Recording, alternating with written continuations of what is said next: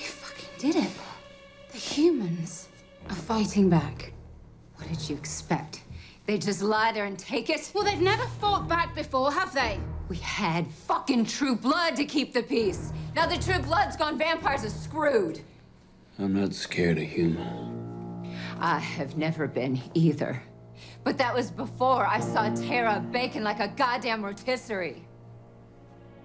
Maybe we should be scared. There's more of them than us, and they're pissed. And now they have fucking weapons, and they stole all my shit, and you and your fucking authority cronies f***ed us. I am so sorry that your little bar was robbed and that you're scared. But Eric and I have to deal with the small matter of killing a vampire god. Yeah, and how's that?